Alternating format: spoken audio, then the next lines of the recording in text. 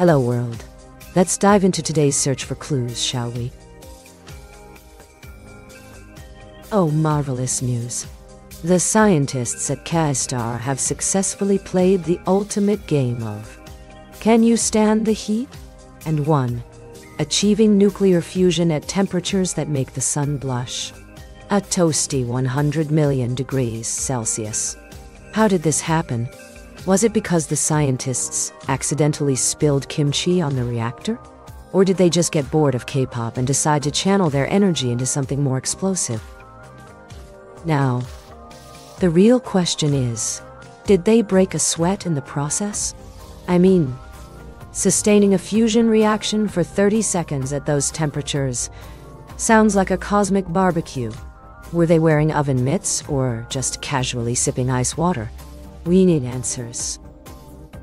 But let's not get too carried away with the victory parade. What's the catch? Are we looking at a future where we can power our homes with miniature suns? Or is this just a high-stakes game of how hot can you go, with no practical applications? Benefits, you say? Well, if we can tame this ferocious fusion beast, we might just solve our energy crisis. Goodbye, fossil fuels. The possibilities are endless. And think about the job market.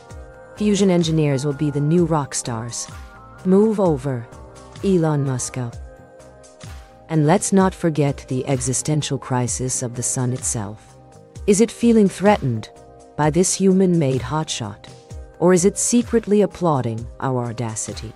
Look at them, trying to outshine me. Is it goodbye sunsets? Will fusion reactors steal all the spotlight? Look, honey, it's not the sun. It's just our 10-gigawatt fusion plant. And forget about tanning. You'll either be pale or crispy. No in between. Kudos to the K-Star team for turning up the heat in the world of nuclear fusion. May your experiments continue to sizzle.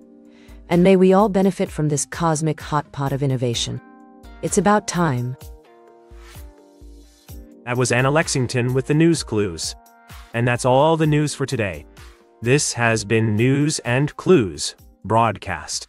We hope you enjoyed the program. Please don't forget to join us next time. Have a pleasant day.